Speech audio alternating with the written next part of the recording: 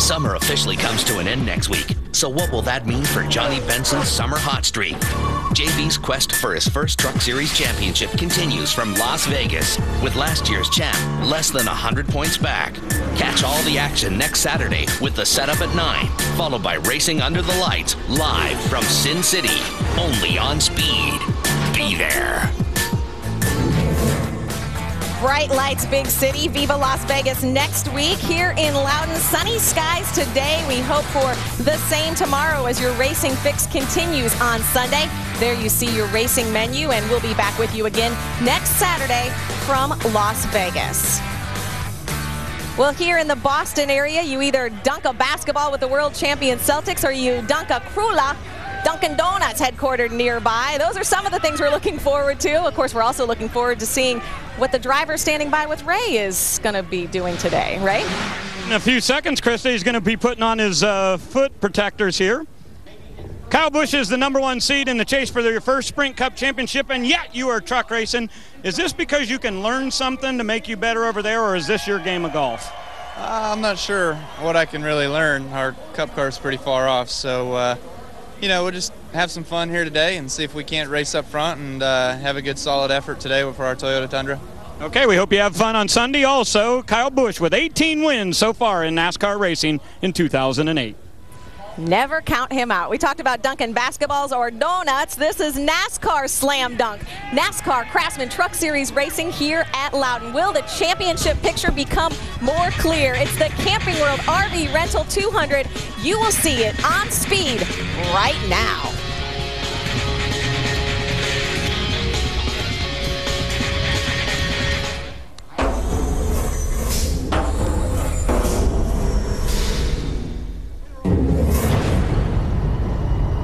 Benson is making a late charge. He's off the charge to the inside in turn 1. Johnny Benson has been the man from the drop of the green flag. Looking for 2 in a row in the NASCAR Craftsman Truck Series. Johnny Benson will win Kentucky. Hornaday down to the inside, trying to make the challenge. Hornaday turns the wick up one more time. To the inside of Kyle Busch for the lead on the back straightaway. What an amazing story he is putting together here in 2008. Ron Hornaday is the lead truck. A great battle in the point standings. Welcome to New England and welcome to the NASCAR Craftsman Truck Series Camping World RV Rental 200. We are in Loudon, New Hampshire, in an overcast day, but the sun is breaking through there to keep the temperatures just perfect for racing. 75 degrees, just a slight breeze, a perfect day for getting out and enjoying racing. We want to take a look at our 4-point standings. Up on top, Johnny Benson with a 94-point lead over Ron Hornaday. Again, 25 points went away from that lead last week. As Hornaday won the race, Johnny Benson finished in 3rd. Again, that's after 17 of the 25 races scheduled in the 2008 season. Hello, everyone. Rick Allen, Phil Parsons, and Michael Waltrip with you again for the NASCAR Craftsman Truck Series. Now, we come to Loudon, New Hampshire, in the New Hampshire Motor Speedway. Phil, this racetrack has been a difficult one for a lot of guys to accomplish. It really has. To me, it's a little bit of a tricky racetrack. Real long straightaways, fairly tight, relatively flat corners. They added a lane at the bottom of the racetrack a few years ago to try to increase passing. It's a little bit flatter down there. It's really tough to get a bite down there, but you'll see guys run the middle of the racetrack, even up in the 3rd lane, to go side by side around here. But all in all, a great racetrack. There is a rumor that they're talking about changing the configuration of this racetrack for next season, so this may be the last time that these guys run on this configuration. How about these guys that are running this racetrack? These competitors are torn up right now. They've watched the Cup cars practice. They watched the Camping World Series race, and they watched the modified cars all get on this racetrack and mix it up since they were last on it. So right now, you've got a bunch of anxious guys down there getting ready to climb these trucks and do battle. So look for action early because they want to go. They're ready. Yeah, and remember, we didn't have qualifying because of rain, and so they are setting the field by owner points. That means we've got our top 2 contenders right up front in this race. And that will be fun to watch, too. They both want those 5 points bad. They want to get that lead on the first lap. How about a little advice here? Carl Edwards, one of the chase competitors, giving Colin Brown a little advice before the race starts. Let's go trackside for pre-race activities. Ladies and gentlemen, please stand and remove your hats as the New Hampshire United States Air Force cadets present our nation's colors. Please remain standing as Father Bill Deschamps, St. Patrick's Church in Jaffrey, New Hampshire, delivers today's invocation. Heavenly Father, we praise you for the wonderful world you have made for us. Help us to enjoy its beauty and so be led closer to you. O God, you are never far off from those who serve you. With fatherly protection, you always guard those who trust in you. By your grace, be the guide going before these drivers who will be racing today, their pit crews, safety crews, and all workers at the track. Protect them from adversity so that they may arrive safely at the finish line. Bless and protect all the race fans here today that they may enjoy every moment of the race and return home safely at the end of the day. We ask this through Christ our Lord. Amen. Please remain standing and welcome Denise Doucette of Milan, New Hampshire, as she performs our national anthem.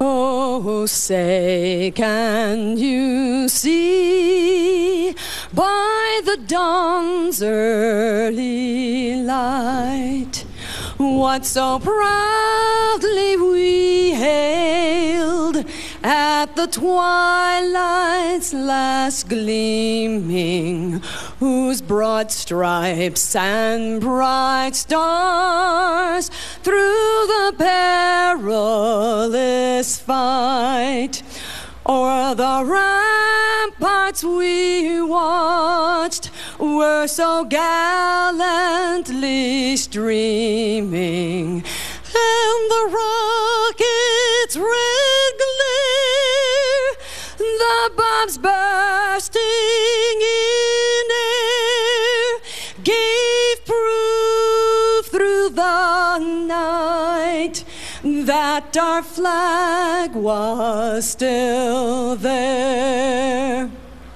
Oh, say, does that star-spangled banner yet wave o'er the land of the free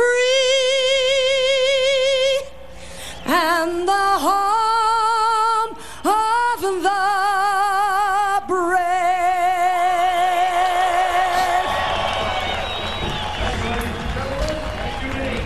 Pageantry continues as we're done with the invocation and national anthem. The drivers now will climb into the race trucks and get ready for 200 laps here at New Hampshire Motor Speedway.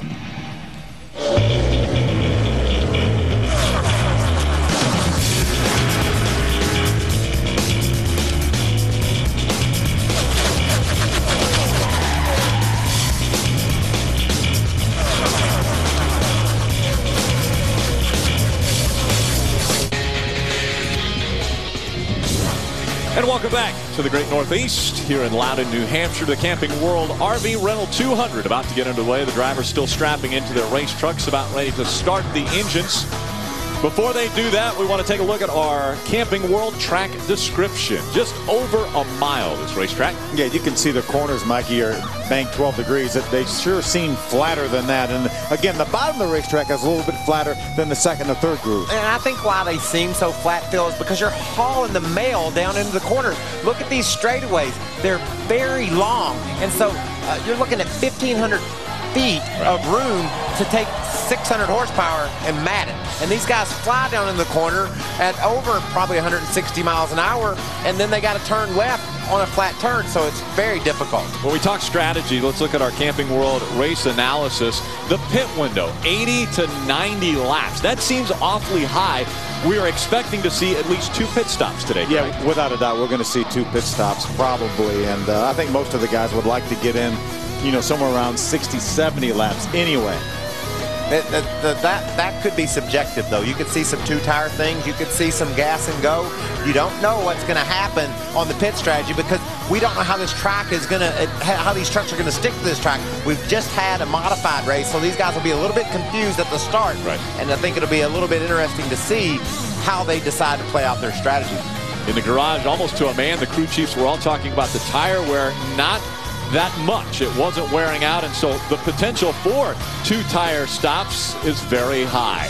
The crowd is ready for it. Let's go down and hear the command. Fans, it's time for those most famous words in motorsports. Please welcome Camping World District Manager Rick Chambers as he gives the command. Gentlemen, start your engines. I like how that guy got right to it. Quick and to the point right there. Didn't waste any time. Yeah, we introduced the man and he says, get him going. He may have jumped the start. The guys out front aren't going to jump the start, though. Johnny Benson and Ron Hornaday, they are getting ready to take this championship battle right to the end. Welcome back. Trucks now rolling off of pit road and onto the racetrack for the Camping World RV Rental 200 from Loudon, New Hampshire. New Hampshire Motor Speedway under new ownership this year. Bruton Smith purchasing this racetrack at the beginning of the year, taking over. And let's take a look at our starting grid for today's Camping World RV Rental 200. Again, Johnny Benson, Ron Hornaday will make up row number 1. Qualifying was rained out earlier today, and so it is set by owner points. We want to take a look and shine a spotlight on a few different drivers. 4 to be exact. We're starting off with Ray Dunlap. I believe your spotlight shined on the 40. Absolutely, and the driver this week, Paul Poulter. He comes from Surrey, United Kingdom. This is just his 2nd start in the NASCAR Craftsman Truck Series. He does a lot of racing in England in trucks, but the big difference, they only have 300 horsepower. I asked him what his favorite track is. He said normally 1.5 miles, but he has never been on a racetrack like right here at New Hampshire. Their goal today, a top 20. Adam? And Timothy Peters in the field today, starting in the 32nd position. He's one of the guys that hated to see qualifying rained out here earlier today because they felt like they had a very good race truck. Originally weren't scheduled to be here, but this team continuing to gain experience. Also scheduled to make starts at Martinsville and Homestead, possibly Phoenix. Their goal, find a sponsor so they can run full-time in 2009. Phil? Adam, I want to take a look at the number 81 NationRides.com Chevrolet of Donnie Leah. This is Donnie's first of 2 starts in this truck, owned by Randy Moss Motorsports. He will also run Las Vegas next week. Donnie won one of the most exciting races we had this season at Mansfield. 3 wide going in turn 3, was able to win that race in only his 7th or 8th career start. So Donnie Leah starts from the 18th position, looking for victory number 2. Mikey? 3 wide on the littlest truck we got, Phil. I didn't know they could fit 3 wide there. Let's take a look at Jason White right there on the outside of row 10, starting 20th. He's in the Gunbroker.com Toyota. That's right, I said Toyota. They're just trying to figure out what they're going to do going forward, what kind of brand they're going to race. He wants to get Gunbroker.com in victory lane so bad he can't even see, and this is part of the evaluation of how to do that. So those are the spotlights we're taking a look at today. Our director, Roger Vincent, has plenty of cameras that he can use to paint the pictures today. 4 of those cameras will actually be on board. We've got David Starr, Todd Bodine, Ron Hornaday, and Kyle Busch all carrying onboard cameras today for us here at this racetrack. Let's go back trackside. Ray Dunlap. Well, Rick, I want to talk about crew chiefs. You know, it's always about the drivers, Well, how about crew chiefs? Dennis Conner has the most victories in this series, but there's a new guy on the top of the box for Mike Skinner this week. Doug Richard, who sometimes visits the booth as announcer for us, is on top calling the shots, and he plans to finish out the year with Skinner. Skinner has not gone to victory lane yet this year, but when you see Doug Richard with 10 wins, he's won with Carl Edwards and Ron Hornaday, hoping to add Mike Skinner to his list. Adam? And Dennis Setzer in the field today, of course, coming off that runner-up finish last week at Gateway. And this is a place where he could continue his momentum of back-to-back top 10 finishes because he led a number of laps and won here back in 1999. Setzer starting 10th this afternoon here at New Hampshire. Again, Setzer to the 99 winner. 93 laps led. It was Hornaday a year ago that dominated at this racetrack. And oh, by the way, he started in the number 2 position on the outside of row number 1 a year ago in that domination.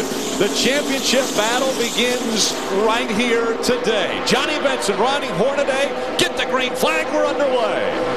Look at Matt Crafton looking to the inside already as they go into 1. Ron Hornaday has the line that I think you might prefer on the start, Phil. He's wound up on the high side. There's a lot of grip up there. He's looking to lead that first lap, and he's driven out on Johnny Benson. He has the lead into turn 3. I know Johnny did not want to give him that lead, but nothing he could do about it. As you mentioned, Ron Hornaday in the preferred line. Now he's opened up about 2-3 truck lengths.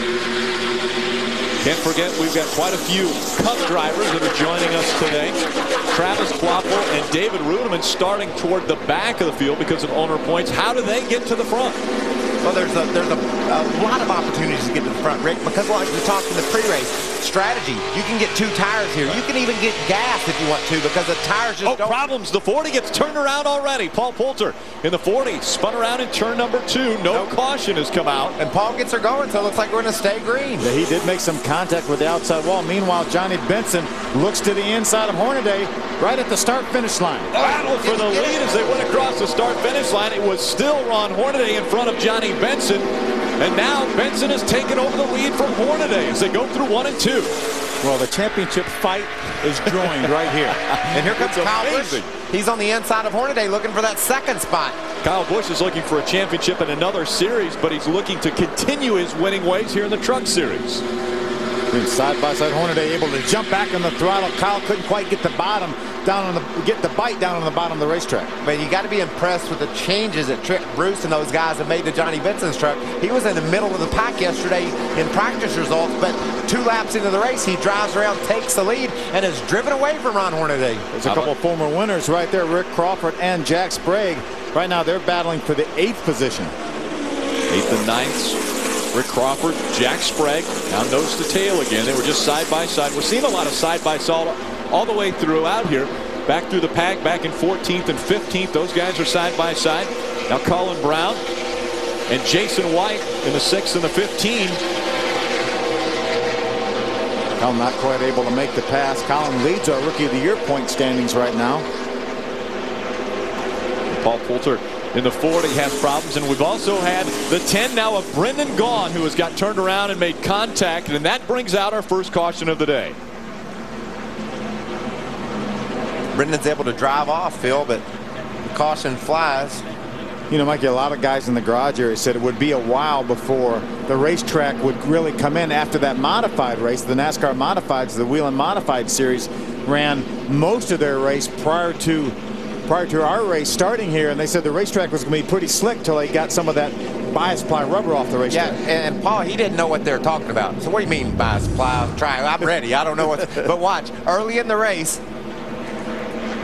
We're looking for the 40 of Paul. He looks like he's right by himself. He's right behind the 21 of Kevin Wood. Maybe he was trying to get under Kevin Wood. That truck hit pretty hard, but he was able to drive away. But that's only the first or second lap, Phil, and that's going to mess up his whole day. There's Brendan. He was on the inside battling the 60 of Terry Cook. Gets turned on, just makes slight contact with the outside wall. Now that won't mess up his whole day. Brendan come in, get him some fresh tires, make an adjustment. But Paul has a spoiler all bent. Even though he's getting the Aaron's Lucky Dog, it's going to be a long day.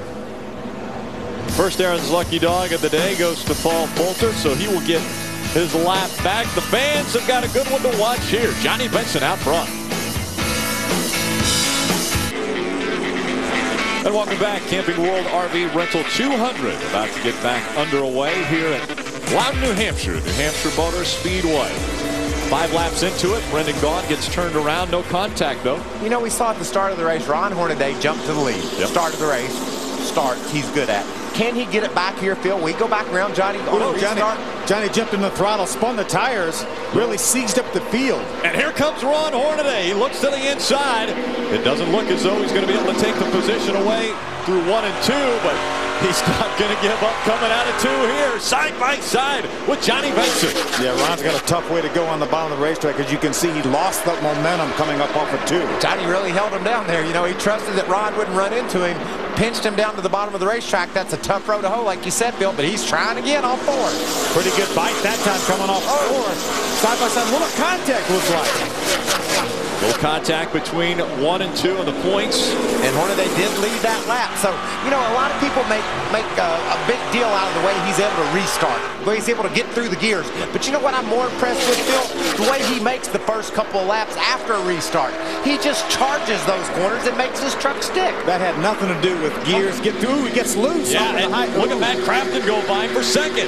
Yeah, Kyle Busch had to really be alert that time to keep from running in the back of Ron Hornaday. But like you said, it doesn't have anything to do with gears. Nothing at all. He just jams. He charges for the first few laps. Speaking of charging, Matt Crafton continues to charge. He restarted 4th. Now he's able to get by Kyle Busch. He's looking to take over 2nd for Ron Hornaday. Those two continue side by side. Another spin. Mario Gosselin in the 12 gets turned around in turn number 2. Caution flag is out. I was talking to Mario before the race. He said his truck wasn't very good yesterday, but they changed a lot of things, and unfortunately Mario loops her, and but he does not lose a lap. No, he doesn't, and it doesn't look like any significant damage. You can see on the truck. Let's take a look back at the restart. Remember, we talked about Johnny Benson jumping in the throttle and spinning the tires and that really seizing the field up. But watch this. Watch Johnny's truck wiggle right here.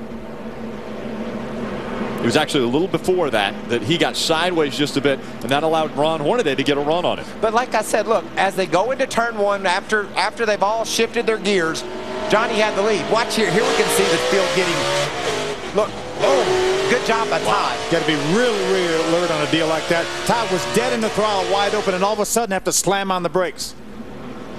See Hornaday get loose getting in the corner right there. Then Kyle Busch was right on the outside. They made just a slight bit of contact. Crafton just tries to clear Hornaday, but not quite able to do it. So Ron's second, right on Johnny's bumper. The last time we restarted, we watched Ron not be able to get him on the start, but then passed him after that. And now he's on his bumper again. So Johnny's got to be aware that Ron's going to be all over him. Without a doubt. He knows he's going to be there.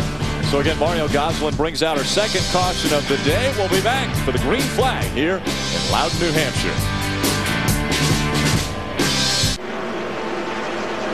Welcome back again under caution for the second time of the day. Mario Gosselin had been turned around. Check this out, Phil. You talked about that Johnny jumped in the gas and got sideways. Well, you'll do that if you got your wheels off the ground. Ron hit him in the back, and look, he doesn't let him go. He's all over Johnny all the way down the front straightaway. And right now, that upset Johnny Benson. Johnny's mad. So he's going to fight tooth and nail here to try to keep this 33 behind him. Check this out. You said Johnny was mad. You want to see proof of that? Watch Johnny out to the wall, and now he says, move over, buddy. You get over. That's not a fair way to race, man. I didn't like it. Well, they're about to go to the second chapter now as the green flag back in the air here at Loudon, New Hampshire. And Ron Hornaday again moves to the inside. That's a huge surprise. Yeah. Well, okay, let's give him that one on going through the gears. He got the last one by just driving hard on the first lap, but Johnny's not going to have it, is he? Watch him trying to fight back on the bottom. Johnny Benson working his way back to the bottom of the racetrack, side by side down the back stretch once again. Hey, Phil, Johnny's mad again, but this time he's mad at himself for letting Ron do that to him. Matt Crafton back there just watching this battle between these two veterans. Guys, we're 14 laps into the race of 200 laps. Can you tell? And they're side by side for the lead and side by side for third. Here comes the 51 of Kyle Busch now. That shows you how important these guys know each and every point is. Johnny Benson's thinking, I need to get ahead of Ron, lead the most laps, and put 5 more points on him. Ron's having none of it right now, but Johnny has a faster truck. Adam, what's the 51 saying? Fairly quiet this weekend for Kyle Busch, and that is a surprise because most weekends he's such a perfectionist.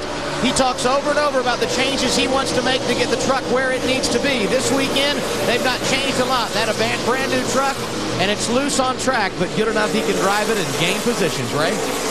Adam, for Ron Hornaday, it's loose all over. He said, I'd give this a number 8 out of the 1 through 10 scale on loose factor. But Rick Wren tried to remind him, realize that the modifieds have been on the track. And once we burn that rubber off, this track is going to change. So I don't want to over-adjust your truck on our first round of pit stops. Look at these battles. For the lead, they're still side by side, door to door, all the way around this mile racetrack. And then for third and fourth, those two have been battling it out. You know, guys, that's what I love about Ron Hornaday. His truck is really loose right now. It is not driving to his liking, and he's up on top of that wheel. Well, you can tell he's not really listening to Rick Wren about the fact that the rubber's going to burn off, because he just says, I'm going to live with it because I want to lead this race. He's holding Johnny Benson off, trying to hold Johnny Benson off. Johnny leads that lap. That time it was Ron Hornaday that led a lap. Oh, I'm sorry I was wrong, Rick. He led it by 9 thousandths of a second. So. Oh, my goodness. They're battling back and forth. Nobody wanting to give up an inch on this racetrack. Kyle Busch has cleared Crafton. He's wanting to join that battle for the lead, I promise you. Adam Alexander, what's going on with Rick Crawford? Well, it's not been great in the early going. The driver who started 7th has dropped back to 13th. The 2005 winner here at New Hampshire saying his truck loose on throttle. And one of the things he mentioned under that last caution to his crew chief, Kevin Cowboy Starlin, I'm going to move around, see if I can tighten it up. So my question to Phil and Michael, how much flexibility as a driver do you have here at New Hampshire to help your truck without making a pit stop and actually making an adjustment? You got tons of room here, Adam, to move around. You can go up high. That'll sometimes tighten one up. If you're pushing a little bit, you can clip that apron. You'll see guys moving all over this racetrack. So that's just a veteran recognizing the circumstances and say, I'm going to work on my truck myself until we can get on pit road and work on it. This is impressive. I was talking earlier about these Cup drivers that are having to start a little bit further back, 18th and 23rd for Travis Kvapil and the 9 of David Ruderman. Both of them have worked up here into a battle for 8. Yeah, it was. Well, by the way, a battle for the lead. Goes back to the lead. I think, as you mentioned, Michael, Johnny definitely has a better truck right now, but it's a little bit tough going on the bottom of the racetrack. As you can see, Ron Hornaday squirting out front through the center of the corner, but Johnny's going to fight back on the bottom. You have to understand how difficult, if you're watching at home, what Johnny's doing right now is the hardest thing that anyone's going to do all day long. Run the bottom of the racetrack and not slide up into Hornaday. That truck wants to get loose, Rick. It doesn't have the air pushing on the right side of it. It's wanting to get sideways in the corner, but Johnny's fighting it. He's holding it on the bottom, and he's making progress. And it's a little flatter down there. That's why you don't quite have the bite on the bottom of the racetrack as you do up where Ron Hornaday's running right now. Is Johnny Benson harder on his tires right now than Ron Hornaday? He is, but tires really aren't a factor here. You can abuse them pretty hard. These Goodyears are made to take it. What's difficult is keeping that truck off of Ron Hornaday first, and then see how he wants to slide up in there into Hornaday. Almost 3 wide. Is he going to do it? Kyle Busch looking to the inside of Johnny Benson. This is a battle for second now. Kyle Busch says, I see you trying, Johnny. I appreciate the effort. You ain't going to make it. I'm going to have to do it. He said, I'm going to come and get you. But Johnny knows that high groove. He knows what Kyle's fixing to get himself into. He knows how hard it was down there on the bottom. So he's going to say, you're welcome to it, Kyle. Give it a try. He got a pretty good bite off of 4 that time. Let's see if Kyle is actually going to drive in the corner, maybe move up the race. Ooh, Johnny fights back on the outside. Way up high off turn 2. Too high up off of 2. That'll take Kyle Busch up to second now, and now the 88 of Matt Crafton tucks in behind the 23. He's in 4th right now. Ooh, Todd might have got a little bit loose up off of 2. That's the 81 of Donnie Lee and the 60 of Terry Cook. There's a 14 of Rick Crawford. We're hearing that maybe the 30 of Tom Bodine tangle a little bit. There's the 09 of Travis Kvapil, the Zaxby's Ford. Travis on the inside. This is coming off turn 2. There's a little contact right there. That got Todd a little bit loose. You could see his left front tire turning to save that truck. Just very, very minor contact. Travis was on the inside. I don't even know if they hit. Let's see, Phil. There's a contact right there where you heard Todd get on the throttle, and then he got back in the throttle after he corralled that truck. But Todd's truck's not that good right now, Phil. He is losing spots. That's 12th and 13th. He's lost several spots early in the going. Rick Crawford, who has a loose truck we've heard about, he's up on the bottom, so it'll be interesting to see what he can do down on the bottom of the track. And this is the worst possible place for him to be, down on the bottom when he loses that air off the side of that truck. That truck on the outside feels like glue when you're down on the inside. Your truck wants to jump over into his. See David Starr's Toyota onboard running right behind this group. Those two are side by side, and that's for the 12th position. Out in front of the field is Ron Hornaday, looking to duplicate what he did a year ago. That was dominate this race. Kyle Busch says, I've got something for you. Race fans, you spent countless laps sitting on your couch hoping your driver will make the chase. Well, now you can experience a chase of your own and take a shot at winning $5,000 plus an additional $1,000 for the last man standing. Log on to speedtv.com now. Keyword Fantasy Cup for the chase for the Fantasy Cup. Early on, we had a couple trucks spinning. The first one was Paul Poulter in the 40. It did bring a caution out, and then Brendan Gaughan got turned around, and we've seen Mario Gosling get turned around. So only 2 cautions thus far in the race, and we're already on lap 33. You know, we talk about the fact that the modifieds were on this racetrack right before the race. Most of these guys were running their fastest laps within the last 5 or 6 laps. Ron Hornaday on his 27th lap, Kyle Busch on his 26th lap. This will complete 33 laps right here. You know, we talked 15, 20 laps into the race, Rick, that Johnny Benson had the best truck. Well, we also heard the crew saying, reporting to their driver, just let the rubber burn off. Let that modified rubber burn off. The track will change. I think it's changed, Phil. Johnny Benson is no match for the first 2 trucks now. Early on, he was the best truck. Yeah, I think right now the 33 and the 51 are very evenly matched. They're within about a half a second. Johnny Benson has fallen back to 3.5 seconds behind. And he keeps falling further, as does the other the rest of the guys in the top 10, right? Michael, you're exactly right. Originally on the radio, we heard everybody saying loose, loose. We're loose everywhere. But right now it has changed to a tightening condition. And that is certainly the case for Dennis Setzer. He is very, very tight. So tight that he has to get off the gas and roll through the corner to make the turn. So he said they need to make some major chassis adjustments on that number 18. How about on your end, Adam? Well, and how about this guy moving through the field? We're talking about Donnie Leah. Started 18th in his first ever race for Randy Moss Motorsports. This is the first of 2 consecutive races. He'll be in that same truck next week at Las Vegas, but he's moved up nicely here today, 18th to 10th, and I guess you would expect it. He's had a ton of modified experience right here at New Hampshire, and he's showing it off here early this afternoon. Wow, what a tight battle there. 16th and 17th position, Ted Musgrave. And a former winner at this racetrack, Dennis Setzer. Really expected that 18 of Dennis Setzer to be good here. He was so good last week at St. Louis. Yeah. Again, a very similar flat racetrack, but I talked to Dennis this morning. He said his truck wasn't quite like what he had last week at St. Louis, but he's fighting up there in the top 20. You know, and also, Phil, during practice, while his truck didn't handle like he wanted, he was fast, you know, and that's what I like about this team. We've seen a real up in their performance recently. They can go a lot faster than they could before. If he gets that thing dialed in, still look for him to be a factor today. There's TJ Bell right there, the 7 truck racing with the 6 of Colin Brown. TJ's had some real good runs here lately in this TRG Chevrolet. Colin Brown fought back from an early incident last week at St. Louis for a top 10 finish. I know his guys were really pleased with the effort all around there for them to get that truck patched together and Colin to take that thing up into a top 10 finish. Anytime you're pointed the wrong way on a short track and you're able to, like he was heading in the wrong direction, he got wrecked, and he's able to turn around and catch back up, that means you've got a really good truck, and the team did a great job on last week in St. Louis for sure. It looks like he's strong again today. Take a look at the 5 of Mike Skinner just in front of Eric Darnell. He has to check up. Oh, almost contact there with Darnell. He checked up for the 40 of Paul Poulter. Here comes Jack Sprague, that 2 truck right behind this battle. See them side by side. Skinner's got the, oh, they're going to make it 3 wide through 1. That doesn't normally work too well on a flat track like this. Look at Skinner all the way down underneath the yellow line off turn 2. They're going to stay 3 wide for a moment. Yeah, those guys are all over each other. Jack Sprague is able to make the pass. Now he tries to get on the inside of that 99. Darnell has gotten by the 5 of Mike Skinner. Jack Sprague still chasing that 99 of Eric Darnell. See, Jack Sprague, as we were talking about, he ran his left side across the apron a little bit. Was one of the adjusting tools that a driver can use to try to make his truck work better. And that's why drivers love this track. You've got the apron, and then it's flat on the first group, and the track makes another transition, so you can put your truck in any one of those different positions to address some of the problems you're having getting around the corners. And you watch these guys all day long. They'll be moving around trying to figure out where their truck wants to work.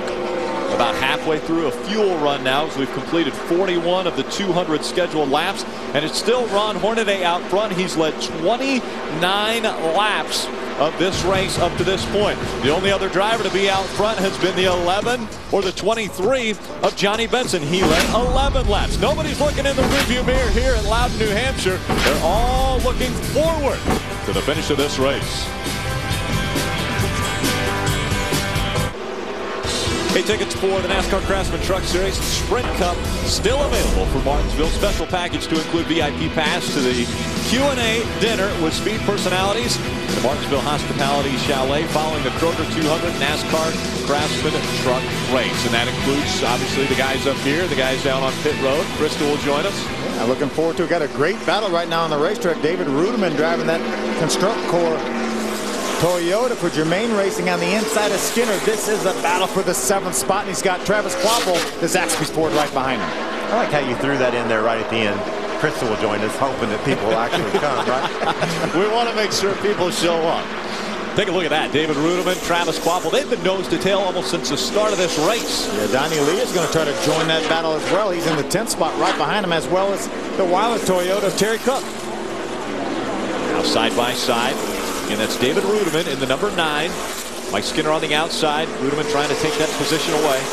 Man, he was just like a little bit of a break right here from Skinner. He's like, you know I'm faster than you. I'll run you down. I'm inside of it. Just let me breathe a little bit. But that's not the way it works here in the Truck Series, Phil. No, Contact right there. They get into each other. And as they slide sideways, the field tries to get around a lot of smoke. Everybody down on the apron of the racetrack, and it looks as though Skinner's going to be able to keep going. Rudiman's still pointed the wrong direction. Sometimes that's how it happens in the Truck Series here. Yeah, I'm worried about. I thought something was locked up maybe on Rudiman's truck, but he is able to get it turned around and going in the right direction, and he will get out in front of our leader Hornaday, so he will stay on the lead lap. Barely.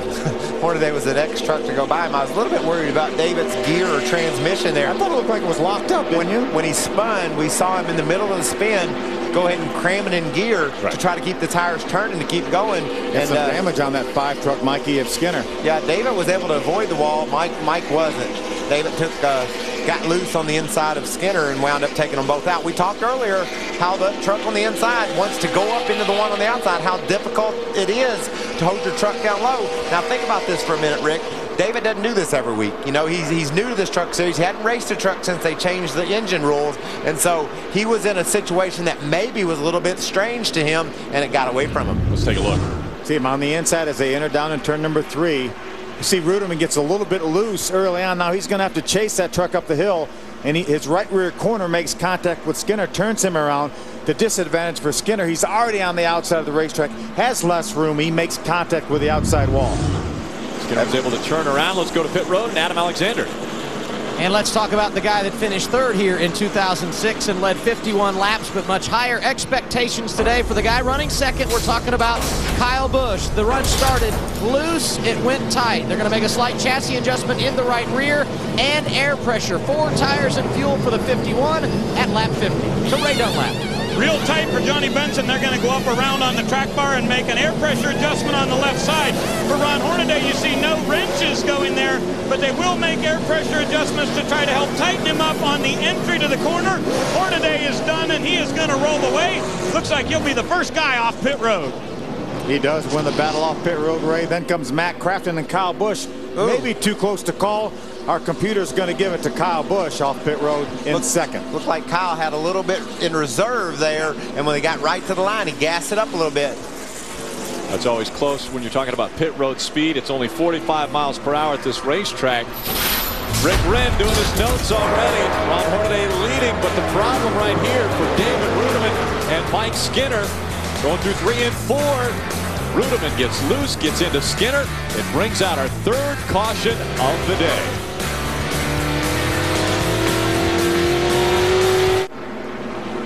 Welcome back, Camping World RV Rental 200. You see Bobby Dotter making the hard left turn in the 08. That is because there was just some contact. We were about to go back to green.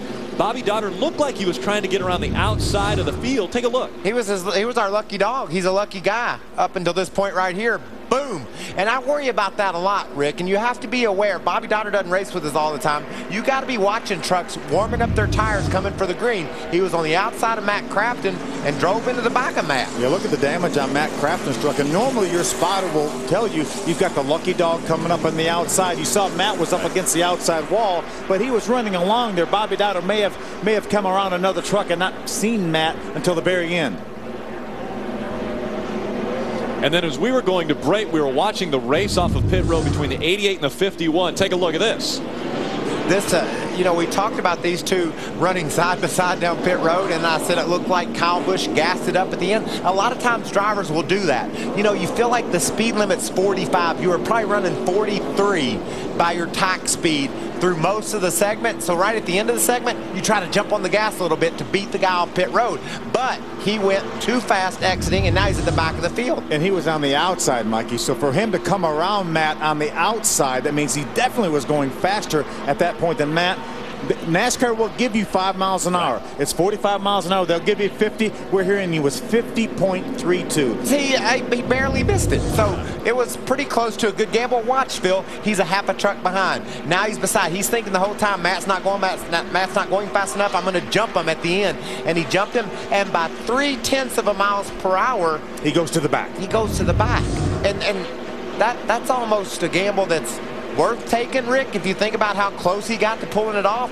Yeah, he was going to come off of pit road second, but now all the way to the back. Adam Alexander. And another guy that's in a similar situation is Jack Sprague, and the tough break for him, an uncontrolled tire. They pitted in the 6th position and actually gained spots on pit road, but the uncontrolled tire going to penalize him and start him outside the top 20. He'll be back there with Kyle Busch. A number of guys going to have to work their way back through the field at a racetrack where track position is going to be a big-time challenge. We're getting a report that Timothy Peters in the 17, Paul Poulter in the 40, also going to the back of the pack, as well as the 16 of Brian Scott. We were talking about giving the lucky dog room, and we're hearing that Brian Scott was asked by NASCAR not to warm up his tires and clean off his tires a couple times, and he did that, and NASCAR was going to put him to the back now because he did not leave room for the Aaron's lucky dog. So a few trucks making their way to the back of the field now because NASCAR is sending them back there. And then we see the damage on the back of the 5 of Mike Skinner. And Rick, this is the 3rd time that Skinner has come to pit road to try to repair that damage. He called up to his spotter, Mike Swaim, and said, go over and find the number 9 spotter and pass some information along to David Rudiman. Tell him he better tighten his belts up because I'm going to come find him. Adam? And for Matt Crafton, there's been a lot of talk on the radio about the damage they may have received when he got into the 08 on track. They said it flared out the fender. It did not knock it in on the tire. They feel like everything is okay, and that's good news for Crafton, who will restart in the 3rd position. And a number of guys using this opportunity to come in and top off the fuel tank because they don't have any track position starting much deeper in the field on this restart. Yeah, you know, this caution came out on around lap 50, or all the leaders came down pit road on lap number 50. We know that the pit window was somewhere around 75 to 80 laps, so a lot of these guys feel like, you know, they may need to come in, get a little extra fuel. Some of these guys maybe could only go 70 or 72 laps. So that's the reason that some of these guys are topping off right now. They continue to clean the racetrack up. We'll be back for the green flag here on Speed.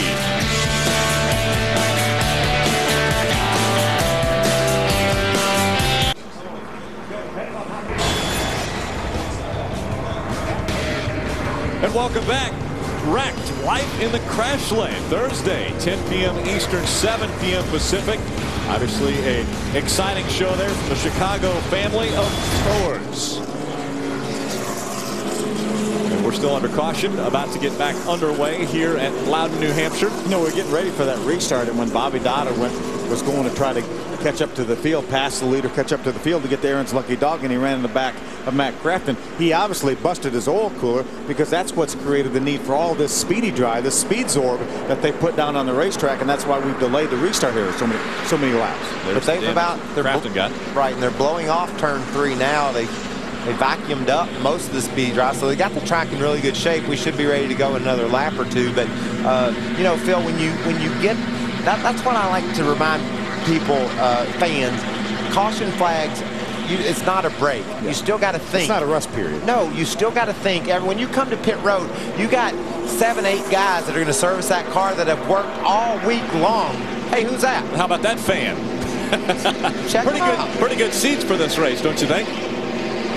He owns this place, man. He can sit anywhere he wants. Look where he picked, front row. Yeah, he's in the front row, right by the flag stand. How about that? Bruton Smith right here enjoying a truck race. Man, I was over at the new ZMAX Speedway this past week. The Napa Camry was making a launch, racing against old Ron Capps. Racing down that track, you wouldn't believe it. It's so cool, that drag strip, and the NHR's over there this weekend. Yep, getting underway. Take a look at this. Kyle Busch coming off of pit road. Adam, what's going on? And that was a simple move of top off the fuel tank. They felt like they didn't have any track position, give up a couple of spots, come down pit road, and then at least they're +8 on laps as far as fuel is concerned should we have a long green flag run. And when you look at the history of New Hampshire, that can happen quite a bit. So perhaps the misfortune of speeding on the pit lane can help them out in the long run here. Well, that's what Kyle's hoping. You know, when you make a mistake, you like to mix up your game a little bit and hopefully take advantage of a bad situation. Green flag back in the air. It's still Ron Hornaday in front of now Matt Crafton, who has that little bit of, I guess it would be an aerodynamic advantage right now to his 88 Chevrolet. Well, I like the way that fender's flared out, Phil. It's giving him some side force on that truck. If you could build one on purpose like that, you would. So I don't think NASCAR would like it. No. But nonetheless, if it can stay like that, that's not going to hurt him. As we see Eric Darnell try to make a run on the 23 of Johnny Benson, You know, and Matt Crafton still thinks he can win this championship. 199 points out when the race started. Certainly within reason to think that he could catch these two. He's only 100 and some points out of second, so he knows he's a part of this battle. Look at this three-wide battle right in front of the 51 of Kyle Busch. There's Jack Sprague, the 2 on the inside. Brian Scott, the 16 in the middle. Kevin Wood, the 21 on the outside. There's Kyle. I know you're 3 wide. Give me a little. Oh, we got a battle for the lead. Matt Crafton. Matt Crafton charges in front of the 33 of Ron Hornaday. Crafton in front of the field here at New Hampshire. He drove around him aggressively and grabbed the lead. Eric Darnell grabs 3rd place from Johnny Benson. Now here comes Rick Crawford trying to take over 4th from JB. Johnny Benson on the outside of the 14, and it's Crawford taking it away from Johnny Benson. Now Benson back to the inside as that battle continues. Take a look back at what happened between Darnell and Johnny Benson on the right. Johnny got real loose on the inside. Look how sideways he is right there as Eric Darnell goes by on the outside. That's what allowed Rick Crawford to get up beside of Johnny Benson. Now here comes David Starr battling. David Starr has to check up. Rick Crawford just in front. What a loose race truck it looks like Crawford is battling with in that number 14. Well, and Johnny's down on the bottom of the track, and he just couldn't keep it off of the guy on the outside of him. He drives into turn 1 a little more tentatively, Phil, making sure he stays off Crawford. Then gasses it up early and drives right up back beside him again. Adam Alexander, what's going on with that 14 team? Well, you can see him racing side by side with Johnny Benson, how difficult it is to pass here at New Hampshire. And with that, it's much better to pick up positions on pit road, and Rick Crawford's guys were able to do that for him. It was a 4-tire stop at lap 50. They have made his truck better. We'll see how it goes over the long haul as Benson's able to get around, and David Starr looking to open the door as well. Yeah, Adam, he got real loose. That's what allowed Johnny Benson to get by him, and David Starr to pull right up behind him. Now David's going to look to the inside. Not quite able to do anything that time. Again, out in front, Matt Crafton, Ron Hornaday, Eric Darnell, Johnny Benson, Rick Crawford. They're your top 5. David Starr, Todd Bodine, Terry Cook, Travis Quapple, and Donnie Leah, your top 10. Take a look at this. Brian Scott and Kyle Busch battling it back here in the field. Yeah, Kyle right now is being shown in the 21st position, battling that 16 of Brian Scott. There's the 15 of Jason White, the Gunbroker.com Toyota this week. That's his teammate on the inside. Billy Blue owns those 2 trucks. Kyle's going to try to take over that spot. Jason's going to fight back on the outside. Down the back stretch, those 2 trucks go, continuing to run door to door. Now, Kyle Busch with the advantage. Here comes Brian Scott to the inside. This battle continues. Wow, Crawford's been able to drive back up beside Johnny Benson, Phil. It's as good as that truck looked for Johnny Benson at the start of the race. It looked like once we got that Hoosier rubber burn off, his truck is not nearly as good as it was at the beginning. We saw him fall about 3.5, 4 seconds behind our leader, Ron Hornaday, before the caution flag. Kyle Busch on the right has caught David Rudiman trying to get around Rudiman for a spot inside the top 20. Kyle's strong down into the turn. David's thinking, be careful down there. It's slick. It's really slick now. You can get loose down there on the bottom. Goes so well. Here comes Ron Hornaday once again. Look to the inside of Matt Crafton. Crafton drives away as they go out of 2. See, Ron Hornaday had to drive in the corner so much straighter than Matt Crafton did. Matt had a real nice arc getting in that corner, and look at the gap he opened up. Wow. Big I mean, they were run. side by side going into turn 1, and he opened up a half a straightaway almost. What a run Crafton had coming out of 2. Let's see if Hornaday can get the same type of almost into the wall as they come out of 4. And now he's all over the back bumper of Crafton. Going to jump to the inside again. Let's see what he can do with him. Matt's got that nice arc on the outside of the racetrack. Looks like Matt's truck's pushing a little bit. He can't quite get it to turn in the corner. Ron's able to get down a whole lot lower, get more grip in his truck, and make that turn a little bit shorter. I think he'll get Crafton in this turn. He's been way better than Matt down in 3 and 4. You know, like at the very beginning of the show, we talk about Hornaday and Johnny Benson in this championship battle. Well, maybe we forgot about this 88 truck right here. Maybe he has something to say about that. Let's not forget about 3rd place Matt Crafton. That's exactly what everybody's probably thinking right now. Well, Matt Crafton's out of it. He's 199 points back. You have a slip up by the 33 and the 23. He is right back in contention. Yeah, if this race were to end right now, he would make a good gain on Johnny Benson. Johnny's back in the 4th spot. It means he gains about 20-some points. It puts him about 174, you can see there. You guys are all over the math, aren't you? We like the math. Matt Crafton trying to hold off. Here comes Hornaday once again. Throws it down into turn number 1, and he takes that top spot back. That's just a smart move by Crafton there. He's going to waste both their times by holding him down there. What was going to happen inevitably was Hornaday was going to pass him, and Matt realized that, gave up the spot, and gained spots from third on back. You know, they gained ground on everybody behind them. Would you believe that Matt Crafton that time was passed by Ron Hornaday after they completed that lap, and that was his fastest lap of the race prior to Ron Hornaday passing him?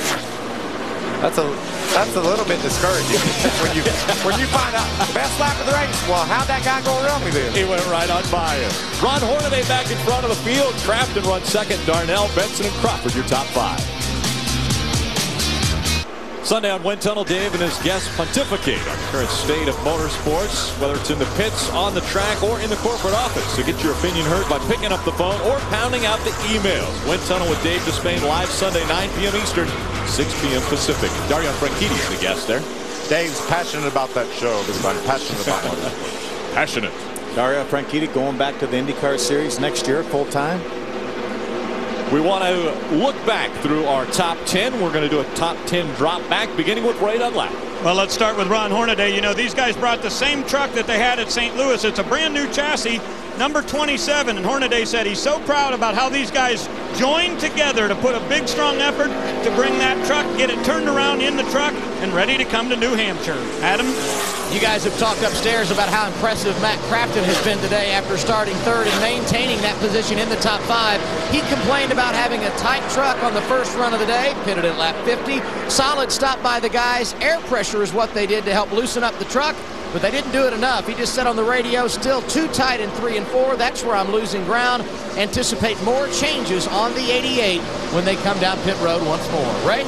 And Adam, that's really about the same thing for the number 99 of Eric Darnell. He's very tight in the centers. They made quite a bit of adjustments on that first round of pit stops. Now, they come into this race 7th in points, about 300 out. But the real thing for them, Eric Darnell believes their team is good enough to get into the top 5, and that's their goal as we go through these final 8 races of the season, make the top 5 in the championship chase. Now, for 23, Johnny Benson, he came on the radio and said the track is getting slipperier. Then his crew chief, Tripp Grew, said, I'm not sure that's proper English. Johnny said, I'm not sure about that either, but what I do know is we don't have anything for them on the straightaways. We're killing them in the corners, but we need more horsepower. Adam? You want a dark horse in today's race for the second half? How about the guy riding 5th right now, Rick Crawford? He's won here before, and what I like about this race team is they have shown patience here today. Very, very loose on that first run. They made an adjustment on their stop at lap 50. 4 tires and fuel, picked up a couple of positions, and now he finds himself riding 5th and right where he needs to be to make a run in the latter half of today's race, right? Well, after St. Louis, Todd Bodine's team took this truck they have to Motor Mile Speedway in Radford, Virginia, and did some testing. They put a new rear end in the truck thinking that it would be better, but Todd said it was so loose coming off the corners that he just couldn't drive it. So in the last part of yesterday's afternoon, they decided to change that rear end back. They've got it set up just the way it was at St. Louis. Adam? You talk about a yo-yo. Travis Kvapil started the day loose. It went tight late in that first run, so they made an adjustment to help the handling on their first pit stop. The restart had Travis in the 7th position. He said we're way, way, way loose, but perhaps that's a good thing for the long run because he's rallied back up to 7th and looking for more at lap 81, right? Hard to believe, Adam, that it's been 63 races since David Starr last won, but he said he's really feeling good about the way things are starting to go with his new crew chief, Rick Gay. He said you got to give that 2 or 3 races for them to get their communication down and have everything just the way they want it, but he feels like Red Horse Racing is going in the right direction. Adam? Today's race, a little bit of an experiment for the guys at the 81 bunch. Randy Moss Motorsports has Donnie Lee in the truck for the first of 2 races. He'll be back in next week at Las Vegas. They just want to make sure everyone gets along and this is the right fit. Well, if today is any indication, easy for me to say, they could be together for a long time to come. Lee is starting outside the top 15 today. He's rallied into the top 10. They made no adjustments on their first stop earlier today, right? And Adam, Donnie Lee and Colin Brown have had a pretty good battle throughout the year in the Ray Bestis Rookie of the Year Challenge. but Colin Brown is leading him by about 20 points because Colin has been the top rookie in 5 different races. He said that is their big goal for the remainder of this season. Get that Rookie of the Year. They know that Conway's coming back next year. This is a continual learning process for Colin Brown and his crew chief Mike Beam to try to make this team better, but their #1 goal, win Rookie of the Year. Thank you, Adam Alexander. Ray Dunlap for bringing us through the top 10. We saw on the right side of our screen when it took place, Eric Darnell was able to make the pass on Matt Crafton, so he took second away from Crafton. Darnell moves up to the 2nd spot. Crafton drops back to 3rd. Talking about a truck on the move. We know Kyle Busch started last. He didn't stay there long. He's all the way up to 13th. And Phil, I'm looking at the lap speeds. The last time by, Ron Hornaday, our leader, ran about a 31 flat. The truck that is running 18th ran a 30.90. The 18th place truck ran faster than our leader, and the leader didn't have any traffic. That just goes to show you the importance of track position. How these crews are going to be able to get their guys off pit road better than the others could dictate how this race is won. Look at this battle right here. 3rd, 4th, and 5th. Matt Crafton, the 88, Johnny Benson, the 23, and Rick Crawford, the 14, down on the bottom. You know, the guys in the garage here we were talking about with this new restriction this year at Loudon with the new tapered spacer, that drafting has become way more critical now than it has been in the past. Well, we see these big old bricks for trucks drafting really well on the 2-mile super speedways, but these straightaways, Phil, are so long you can really pull up on a guy that's ahead of you because of the restrictions that the engines have. Look at those guys side by side and right behind you. This is Todd Bodine, his Lumber Liquidators on board right here, and there's Travis Quapple. They were side by side right behind that other side by side battle for position. Side by side, door to door, all over the racetrack right now. The only guy that hasn't had anybody get beside him for quite a while is our race leader, Ron Hornaday. Now he has over a 3-second lead over 2nd place Eric Darnell. But this battle continues here. 3 wide now as they come out of the turn. Wasn't Crawford on the inside just a little while ago, Johnny Benson? Wow, J.C. Stout said, what are you boys thinking? Why are you in such a hurry? I'll get out of the way. I'm sorry. I think I'm going to get out of the way of what's about to take place here. Quapple gets by the 23 of Johnny Benson as well. So Rick Crawford and Travis Quapple both getting by that 23. That 51 still on the move back in 13th, Adam. And how does a driver gauge where he is in relation to his competition? Well, he can see the guys around him, but right now Kyle Busch too far back to know where he is in relation to the leaders, so he's getting it in way of lap times. And they just told him on the radio, you're running somewhere in the 30-80, 30-90 range. That's in seconds. Other guys are running 31 plus. You're gaining ground, keep going. And he's doing this in a brand new race truck. They've not raced this one. They shook it down at Bristol, and when they did so, Kyle said, this truck better than the one, they shook it down at Richmond, and he said it's better than the truck he won with a couple of weeks ago at Bristol. He's confident right now, Ray. Ron Hornaday pretty confident also, Adam. His crew chief Rick Wren just came on the radio moments ago and said, I need you to tell me exactly when the truck starts to get tight, because I want to be able to analyze the changes we made back on lap 50. Remember, Hornaday had been saying that he was loose everywhere, so they made air pressure adjustments. Wren trying to learn about that a little bit. Hornaday said he just added 3/4 of a round of brake to the rear. And that's why that team right there is so successful. You've got Rick Wren asking for very detailed feedback. And you know what I bet he told him also? He said, run me a couple hard laps here. I want to see what this truck has. Ron ran down in the 30-70s, so he's got a strong ride. A flat racetrack and a synchronized spin brought out the caution. After the pit stops, we're back to green flag racing. Summer officially comes to an end next week. So what will that mean for Johnny Benson's summer hot streak? JB's quest for his first Truck Series championship continues from Las Vegas, with last year's champ less than 100 points back. Catch all the action next Saturday with the setup at 9, followed by Racing Under the Lights live from Sin City, only on Speed. Be there. Again, next week, that's a week from today, a Saturday race for the NASCAR Craftsman Truck Series, 8:30 with Chris Devoda in the setup, 9 o'clock, green flag flies. Welcome back to the Camping World RV Rental 200. Only fitting that the Camping World RV Sales number 33 of Ron Hornaday continues to lead. He's led 82 laps already of this race. Yeah, but don't look now. That 99 truck of Eric Darnell is a fast truck. He just ran his fastest lap of the race a lap and a half ago, and he is catching that 33 of Ron Hornaday. Yeah, it'll be time for Ron to step on it again. You know, we saw him run anywhere from a 30-70 to up into 31 teens with clear track. I think he's saving some truck there, Phil, but he's going to need it because Eric Darnell is indeed on his way to the front. Now the truck that has been following Eric Darnell and closing the gap on him has been that 09 of Travis Kvapil. So Travis Kvapil trying to stay together with the other Ford in front of him. Rick Crawford rounding out 3 Fords in a row, running second, third, and fourth. Well, you know, Rick, Phil talked about the fact that Darnell ran his fastest lap a lap and a half ago. Travis just ran faster than that. He was the fastest truck on the track by over 1/10 of a second last time by. So Travis has got that thing wound up. Adam Alexander.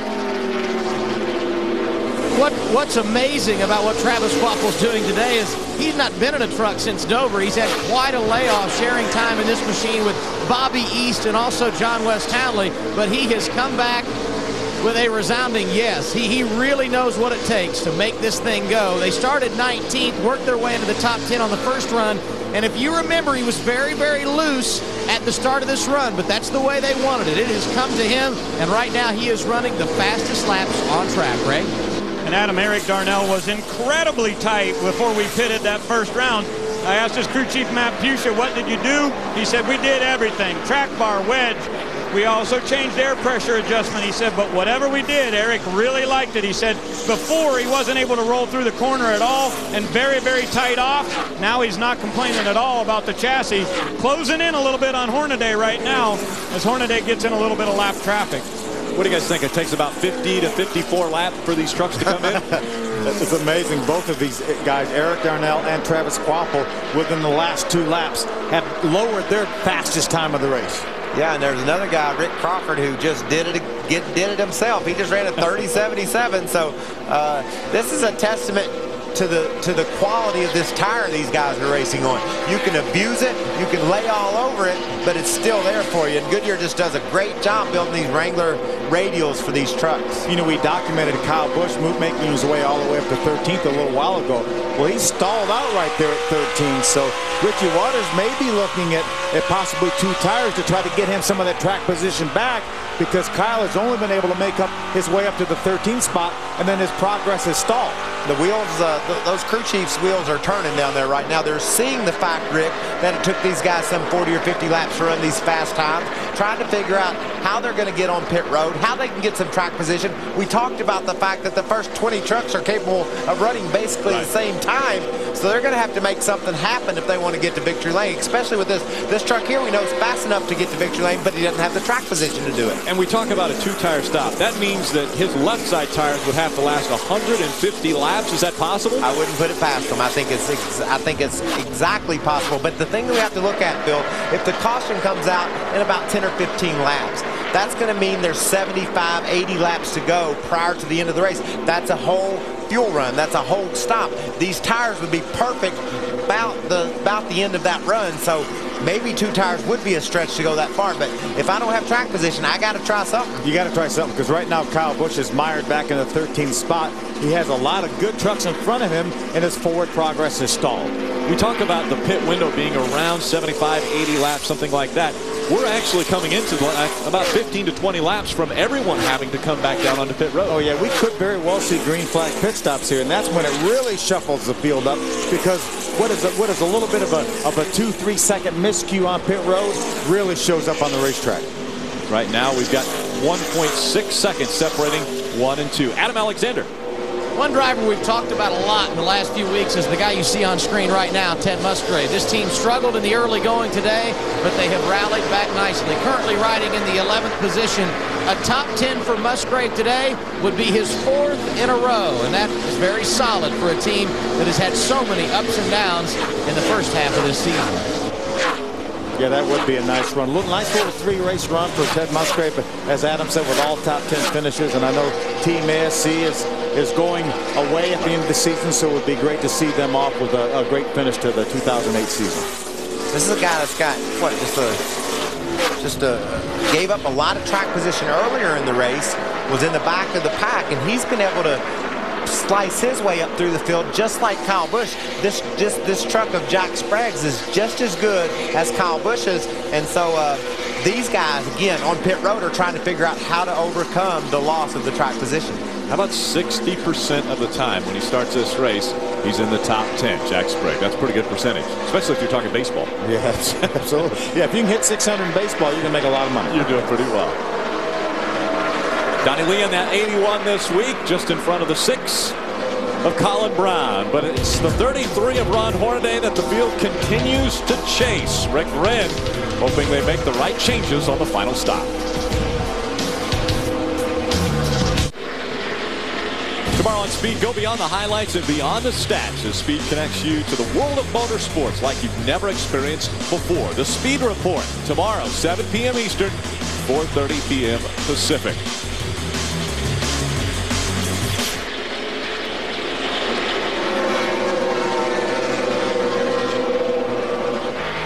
I'm guessing we're probably 10, 15 laps away from green flag pit stops as we take a look at our race summary. Ron Hornaday will clinch and has clinched the most laps led now. We've had 3 cautions for 16 laps. Only 3 drivers have been out front. It's been Ron Hornaday, the 23 of Johnny Benson, and the 88 of Matt Crafton. A lot of these guys in the pits so they could run 75 to 80 laps still. So we're going to find out if they're pulling our leg or not. And we had a few caution laps now, but remember when Bobby Dowda ran in the back of Matt Crafton, that created a few extra caution laps. That will give them a little bit more cushion, but you know, we've run 70 laps since most of the lead lap trucks have been on pit road. So I think we're within about 10 laps, aren't we, Adam? Yeah, I just talked to Chad Norris, crew chief for Travis Kvapil, and he said their lap number 130, 10 laps from right now. So I would say in the next 10, 12 laps, maybe earlier for some teams, we will see these guys on pit road in a green flag condition. Good battle for second brewing right here. Eric Darnell has the second spot in the 99 truck. Travis Kvapil has been able to run him down. Travis ran his fastest lap of the race, lowered it again about 7 laps ago, and looks to the inside of Eric for second. Well, it looks like he's got a good run off turn 2 on Eric. And these trucks are 2 seconds behind our race leader, Ron Hornaday. So now Travis Kvapil makes that pass, gets by Eric Darnell, takes over second. We're going to go see if he can find him some Chevy blood up there in the front. They have a little over 2 seconds to race before you can get to Hornaday. What about this battle? Remember that comment earlier we heard from Skinner? Do you think Rudy's pulling his belts tight right now? He looks in the mirror? I hope Skinner doesn't do anything wrong here. Yeah, you know, another thing we have to consider when we're talking about green flag pit stops, these guys are really going to have to pack those things full of fuel because they're going to stop with about 70 laps to go. Right. So I think that may be a time when they might want to put 4 tires on, because there's no sense putting 2 tires on in 6 seconds or 7 seconds and having to wait on the fuel until you run about 12 seconds. So just a couple more seconds will give you 4 tires. In this situation here, Rick, Rudiman, Mike's had enough time to pull off by now since he's caught Rudiman, but David doesn't want to rekindle the flame. What do you mean he's had enough time to cool off? Guys carry this stuff for races. Well, he's fine right now, but if David cuts him off a couple of times, he'll say, I'll be darned. Don't you remember what happened a minute ago? I think I remember something earlier in this race. It may be a good move on David's part just when Mike Skinner gets there, just to kind of give him one side or the other and a lot of extra room. You see Johnny Benson behind that 30 on the left side of our screen. Ray, what's going on with Johnny? Well, guys, you remember on lap 50, I told you that he was really tight. They took some air pressure out of the left rear and they raised the track bar 1 round. Now, when you raise the track bar, it automatically should loosen the truck up. But what Johnny said was it didn't make enough of a difference and it didn't help him rotate through the corner. He liked it better where they had the track bar located. So on this round of pit stops, they plan on putting that thing back down and trying to do something else to help loosen him up. That's what's interesting about these trucks. You can see here Kyle Busch and Jack Sprague. Jack's actually run Kyle down and drove up on the inside of him. And look at Jack down on the bottom, Phil. Yeah, this is 13th and 14th. Remember, Kyle's not been able to progress past 13th. Here's Johnny Benson on pit road right now. Ray Dunlap. As I told you, they're going to change that track bar back and make air pressure adjustments for JB. I wasn't able to hear Tripp what he told the crew, whether or not there'll be a wedge adjustment here or not. But we'll see as his crew goes to work. All the guys going over to the right side, that's Brian Cable and Chris Taylor, changing tires for the number 23. Expect Hornaday down in the next 2 or 3 laps. His crew is also getting up on the wall. Yeah, Johnny Benson right now would just have a heart attack if the caution were to come out, because he would be 1 lap down right now. Just think of the championship implications when you pit before the whole field. You know, he was the first guy on pit road. He's our championship leader. Here comes the 33 of Ron Hornaday, the other championship contender on pit road. Now he feels better. Okay, that was a good idea. The spotter called him and said, okay, leader's in, and Johnny said, oh, good. Ray Dunlap. Well, Rick Wren just came on the radio and said 4 tires and fuel and no adjustments. We'll see if they do anything here. No wedges or track bar wrenches in any of the crew members' hands. So apparently they're just going to put tires on this Camping World Chevrolet. Right side is done for these guys. Donald Caldwell and Shane Raven changing tires. Nice smooth stop so far. Everything going fine for Hornaday. Pack that thing full of fuel. They reminded Krieger. And here he goes down pit road. And you don't want to speed. No, you don't want to speed. And again, because it's green flag pit stops, you have to fill it full of fuel. You might as well go ahead and put 4 tires on. We've seen Johnny and Ron do that. We've got Donnie Leah right now giving up a top 10 spot to come down pit road. Donnie Leah makes his way onto pit road. We've got other drivers now making the hard left turn and moving on to pit road. Brian Scott also brings his number 16 onto pit road. You see TJ Bell getting out of his pit stall and back onto pit road and back onto the track. Jack Sprague, Mike Skinner, and Kyle Busch are 3 trucks, Rick, that pitted after the majority of the field did on lap 50. So we're looking at 7 or 8 laps more that Kyle Busch can run, and these guys will be looking for that caution flag at this point, huh, Phil? Absolutely. They would love to put some of these trucks a lap down. That'll help your track position in a hurry. If you can stay on the racetrack and the caution flies when most of the other guys have pitted, you're going to trap a lot of guys a lap down. X-ray. We just saw the number 81 of Donnie Leah come down pit road. Also the 16 of Brian Scott. He gave up 16th position on the racetrack. And here comes Rudeman in the number 9. These guys are going to go to work there. He's going to try to loosen this truck up a little bit for David Rudeman. Now let's go to Adam Alexander. Let's talk about the 88 of Matt Crafton, giving up a position in the top 5 to come to pit road. This stop at lap 130. It's going to be a 4-tire stop for him, a slight adjustment. He continues to say he is tight, and as he makes his stop, the 09 of Travis Quapple gives up the lead. He will make what could be his final stop of the day. He is well within his window to go the distance with 70 laps to go. They came on the radio 3 laps ago and said, what do you need? He said, not much. It's really good. 4 tires going on. Second can of fuel is in. Travis Quapple away. What a run it's been for him. A great stop for that team. Yeah, long way down pit road. As you mentioned, it would be just horrible to get busted for speeding, especially on a green flag pit stop. No, and if you're a team at the back half of the top 20, just barely on the lead lap, maybe 2 tires and a can of gas is a gamble you might be willing to take right now. Now, obviously, if the green flag stays out for an extended period of time, that'll bite you. But it might keep you on the lead lap and get you a good finish that you wouldn't have gotten otherwise. Adam Alexander. Lap 132 for Rick Crawford. Chassis adjustment in the right rear. It will be 4 tires and the all-important 2 cans of fuel. Ray Dunlap. It'll be a track bar adjustment for the number 99 of Eric Darnell. They reminded him 4,800 in second gear. That's how you don't get caught speeding. A little bit of a hang-up on the left rear there. Darnell will get plenty of fuel in his Northern Tool Ford, and he's back to the racetrack. So Eric Darnell makes his way off of pit road. The 30 of Todd Bodine is the race leader. And his Lumber Liquidators. It looked like Eric Darnell was able to get back out on the racetrack in front of Todd Bodine, so that will keep him on the lead lap. Ron Hornaday, Travis Quapple, both of those trucks right now in front of Todd Bodine, our leader, so they were on the lead lap. Only 67 laps to go. We see Todd Bodine now making his way onto pit road. Ted Musgrave following Bodine onto pit road. A couple of the guys that had stayed out had wound up in the top 5. Adam Alexander.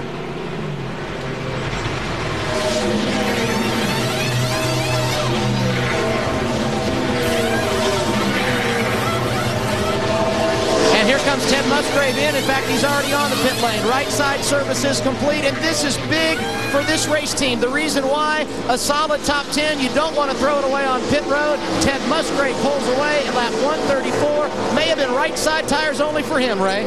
What's really interesting about Todd Bodine, on the first run he was really tight in the center. They made a track bar adjustment, then he was tight middle off. But right at the end of this last run, his truck got really, really loose. So he said, there's no way you can loosen me up anymore. So they had had to tighten his truck up a little bit.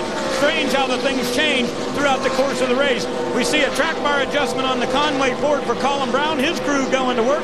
He will have pitted on lap 135. Also see Skinner coming down pit road. This should be the last round for all these guys to make it to pit road if we go green the rest of the way. David Starr has been scored as race leader. Terry Cook just behind him. 1 and 2 on the scoring monitor. Remember, Kyle Busch pitted 8 laps later than most of the other trucks on the lead lap, so he has a little bit of cushion right now. That's good and bad, though, Phil. You can run a few laps and maybe get a caution, but you're running slower. You're on those older tires. You're running slower. Kyle dives onto pit road here at lap 136. David Starr also on pit road. Yeah, Matt Kraft and Donnie Lee have both ran their fastest lap of the race here within the last 2 or 3 laps, Ray. Number 11, David Starr coming in. You see new sponsorship on the hood from K&N Builders. That's good news for Red Horse Racing. He was tight center off. They went up 2 rounds on the track bar last time. Only going to do a half a round on his number 11 truck this time to try to help loosen that truck up just a little bit more for the final run. Double A. And remember on that last caution, lap 58, Kyle Busch came down and topped off, hoping it would help. Well, he was able to stay out till lap 137. Unfortunately, he did not get a caution, so he will cycle back out, running outside the top 10. 4 tires and fuel for Busch on what could be his final stop. And as you can see, Terry Cook, a former winner here at New Hampshire, coming in as well. His green flag service at lap 138. A chassis adjustment, 4 tires and fuel for the 60. And as the green flag pit stops continue to shake out, Travis Kvapil in front of the field. Ron Hornaday behind him, 2.7 seconds back. Eric Darnell runs third. Rick Crawford is fourth. Johnny Benson in the top 5. I'll tell you, that's the difference in these green flag pit stops. We saw Ron Hornaday come in with about a 2-second lead. Travis Kvapil now, after all the pit cycles done, has a 2.7-second lead over Ron Hornaday. So somewhere in there, Travis Kvapil gained almost 5 seconds. There you see the difference.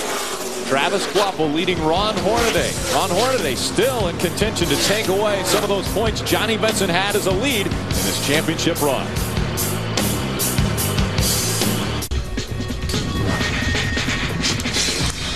It's time to test your Truck Series knowledge with the Aaron's Lucky Guess Trivia question. There are 9 brothers who have NASCAR wins at multiple racetracks. Can you name the family with the most wins? And I've got 2 brothers up here of obviously racing legends, and you guys have added your names obviously to the winners list. Do you have any ideas? You can't say it. Well, I guess you can say it. I've got an idea. I have thoughts. I've got We know you have thoughts. Now, is this in the history of NASCAR? This is in your top 3 series. Okay. The brothers that have the most wins at a track. At a track. We've got Travis Kvapil in front of the field. That's David Rudiman that is a lap down just in front of Travis Kvapil. Those 2 just put Michael Annett a lap down. He's in the 18th spot, so he'll be looking for Aaron's to answer his questions of when we're going to see a caution to get him a lucky pass. He'd like to have one pretty soon. That's all the way back to second. Ron Hornaday holding on to that position. Eric Darnell running third. Then it's Rick Crawford in fourth, and Johnny Benson, our championship points leader, in the 5th spot. Yeah, Ron now finds himself over 4 seconds behind our leader, Travis Kvapil. How the complexion of this race changed with one set of green flag pit stops? I mean, evidently Travis Kvapil got in and off of pit road.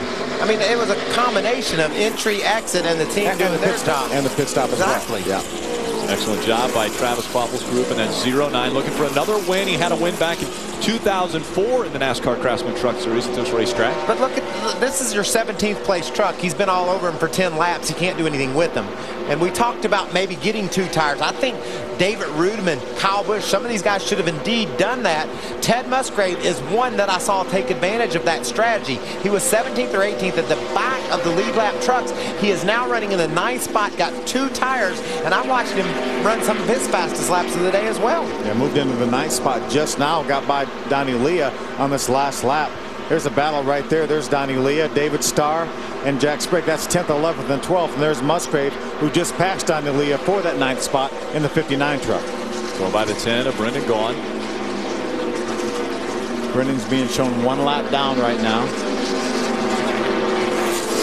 In the back, we saw 10th, 11th, 12th. Donnie Leah, David Starr, Jack Sprague. Kyle Busch still holding on to that 13th position now. Yeah, he has absolutely stalled out in 13th. He's been running in the 13th spot probably for 30 laps prior to the pit stop, and now 10 laps past the pit stop. Here comes David Starr making the pass on Donnie Leah. Remember back at Mansfield. Well, Donnie Leah made the pass on David Starr, used a little bumper to do it. They had some issues there on the front straightaway here at Loudon. Not quite. Oh, problem. Yeah. Donnie Leah gets turned around. David Starr right there. Well, they didn't have it worked out on the front straightaway, Rick. There was some stuff going on there. It didn't look sanitary, and Donnie Leah winds up in the outside wall. And so our 4th caution of the day comes out. It will bring the field all back together. Travis Kvapil had put some distance between himself and Hornaday. That is all erased now as we see the damage to the 81 truck of Donnie Leah. Unfortunate for Donnie Leah in this ride for the first time, Randy Moss Motorsports. And you can see Starr down on the inside comes up, but Donnie says, I'm in there. Starr said, okay, sorry about that. And what happens when they get to turn 1? Does David get loose? He gets loose, has to chase it up the hill. It didn't look like it was really out of shape, but you could tell it was loose. It wiggled. He had to chase it up the hill, and there the 81 was. Something we've seen happen so many times, and there it is right there. I promise you, Phil, it feels like there's just something sucking you into that truck on the outside. You go down into the corner, you can't believe how bad your truck wants to go over there where his is at. And David just couldn't keep it off of Donnie Leah. You know, there's another look right here. Watch David. Now his truck is going to wiggle right about there. You can see him in his hands in there. He was trying to work it out. Yeah. And we talked about what happened at Mansfield just a few months ago, but I'm telling you, under no circumstances was this deliberate. Right. And it was just, I was going to say that. It was just happenstance that I brought that up before this happened. David Starr had no intention of getting into that 81 of Donnie Leah. Maybe it was a premonition. This is what Kyle Busch saw running in the 13th spot just behind these two. He said, I'm running in the 11th spot now. Yeah, that's two spots. I just grabbed. So the safety workers attending to the 81 of Donnie Leah. The crowd waiting for the final 47 laps of this race. We're just glad that Ray is a little more level now. Welcome back, Camping World RV Rental 200 continuing. Let's go right back down to Adam Alexander. And we saw while a number of guys stayed out on that particular caution, one guy that came in, Kyle Busch, he lost a decent amount of track position, but the reason he came down pit road, a very, very tight race truck. So they did make an adjustment. He will restart deep in the field. We could be getting ready to see a show from the Wild thing here. You think Travis Kvapil's thinking, I want some of this Ron Hornaday action I've heard so much about. I got the lead. I dare you, Ron. Come get you some of this. Well, he's about to find out. Green flag in the air. Travis Kvapil just in front of Ron Hornaday, Eric Darnell, and Rick Crawford. Oh, difficult for Travis Kvapil. And right in front of him, it's spinning. The 17 gets turned around. Travis Kvapil has to check up. Ron Hornaday goes by. TJ Bell also moving by as the caution comes out. Man, I thought the 17 went in there awful aggressively. I guess I was right. You were right, exactly. Timothy Peters was trying to get out in front of Travis Kvapil. I was trying to earn that lap back on his own in case something happened, and unfortunately, Timothy is the reason for the caution flag. I was too busy thinking, ain't no way he's going to make that corner to actually say it. Well, let's see now if Travis Kvapil is your race leader. I mean, he had to slow down because of 17. He's not your race leader. The caution didn't come out until a few seconds after this spin, so. But there's loops that they have to go past. I think they looped it on past it, though. Yeah, I mean, caution's not out yet, Rick. So I think that Ron Hornaday will be our leader, and now Travis Kvapil may have an opportunity to do something with him on the restart. But I like what you're saying, Rick, because we don't know exactly where the loops are, so there is a possibility that the caution flew prior to Ron crossing a loop in front of Travis Kvapil. And again, there are scoring loops around the racetrack. That's so NASCAR can make sure everyone gets back in the right position. Look at this, right? Side-by-side little contact there. Boy, our leader's lucky he didn't get taken out right there. Yeah, he was very, very on top of things. He backed off when he saw the 17 sideways. That allowed him to avoid the 17 when he turned around. A lot of damage on that 17. Rick Wren still trying to figure out, are we in front or not?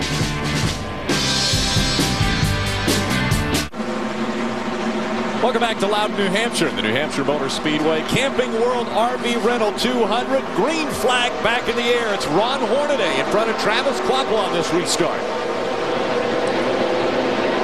See if Travis Kvapil can do anything with Ron Hornaday. He has proven to have equally as good a truck. Now he's battling the 8 of Chad McCumbee. The 3 wide off 2. I think Travis Kvapil is saying, come on, guys. Let's work it out. Don't do this to me. I'm battling for a win here. Remember, Chad McCumbee right now is battling to try to get that lucky dog. You see Eric Darnell on the outside. Eric's in the 3rd spot. Adam Alexander. You guys talking about the lap traffic running in and around the leaders, and under that last caution, the frustration came out with the 09 bunch. Crew Chief Chad Norris yelled up to the spotter stand and said, make sure you tell those guys we are racing for the win. They felt like the 17 situation may have cost them an opportunity to get the victory, and they wanted to make sure they didn't lose any more ground on this restart. Take a look at this. Brendan Gaughan on the inside of that 2 of Jack Sprague. 3 wide behind him. The 9 of David Rudiman. Ted Musgrave in the middle, and the 60 of Terry Cook on the outside. Oh, a little bumping and banging going on back there. Ted Musgrave says, come on, y'all, give me something. It closed in from both sides for Musgrave. Rudiman down on the bottom of the racetrack trying to complete that pass. Yeah, Rudiman's one of those trucks that came down pit road at the same time the 51 of Kyle Busch came down pit road. And he's still 3 wide down on the inside of the back straightaway into turn 3. Kyle Busch has made it up into the 10th spot now as Kyle Busch trying to work his way up, get another victory in one of 3 NASCAR's top 3 series.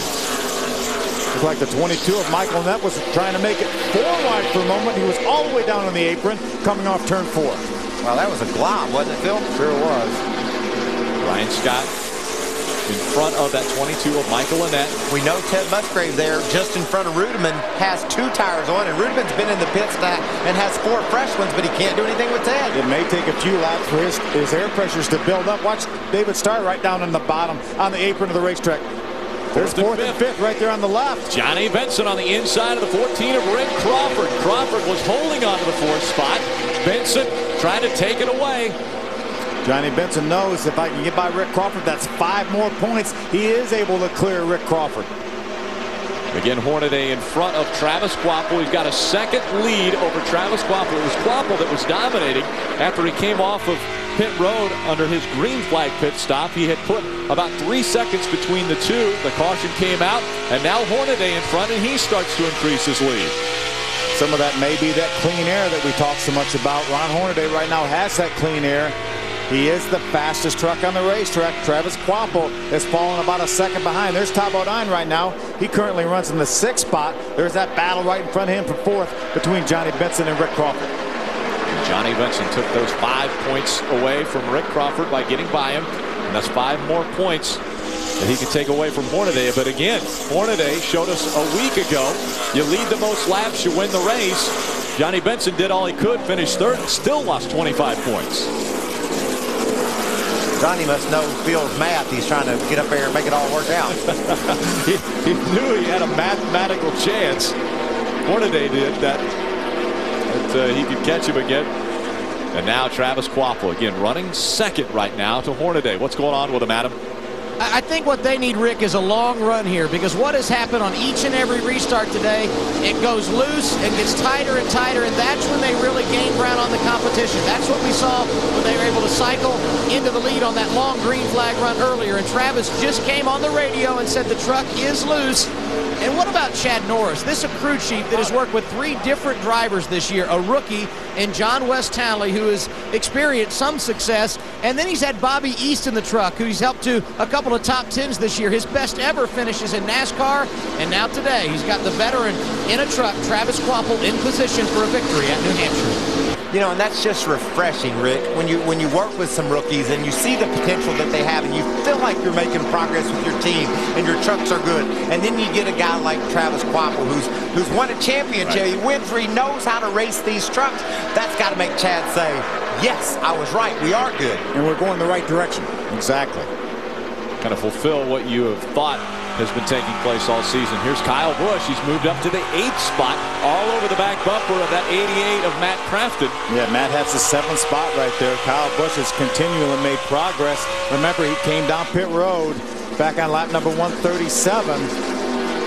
Just a handful of trucks came down pit road. Then he really had nothing to lose. He was towards the tail end of the lead lap trucks.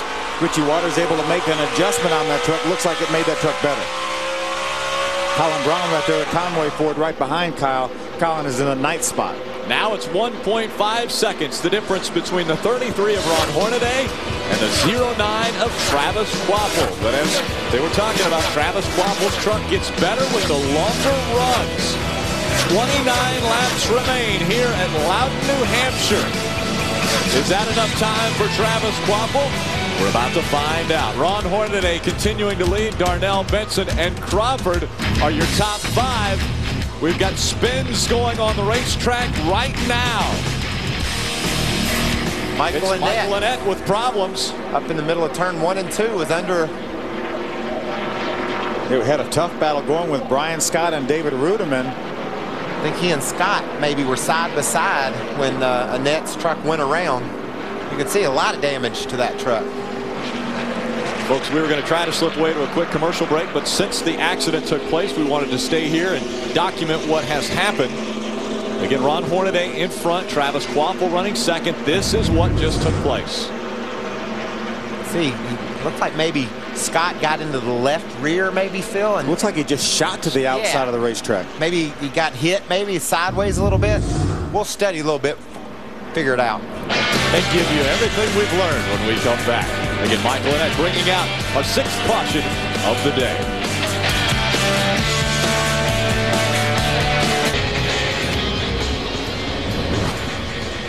And again, welcome back to Loudon, New Hampshire Motor Speedway. Bruton Smith on hand watching this one.